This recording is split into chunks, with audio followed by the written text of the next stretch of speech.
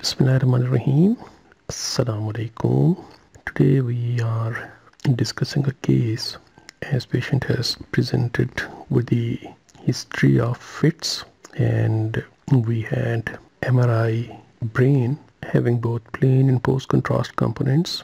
Here we can see there is cavernous angioma in right temporal lobe, which is around 2 centimeter in size.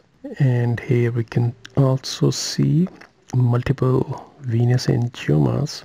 We can also see developmental venous anomalies, which are deep in supratentorial compartment, that is around lateral ventricles. And we can also see multiple venous angiomas involving both cerebellar hemispheres draining into fourth ventricle.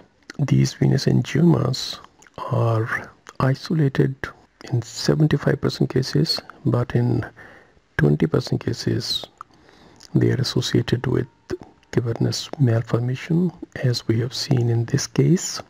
Common presentations are: number 1, seizures; number 2, stroke, that is ischemic changes; and third thing is intracranial hemorrhage. Usually these venous malformations or venous angiomas are incidental finding and are usually seen in 2 to 9% of the cases, especially on post-contrast images.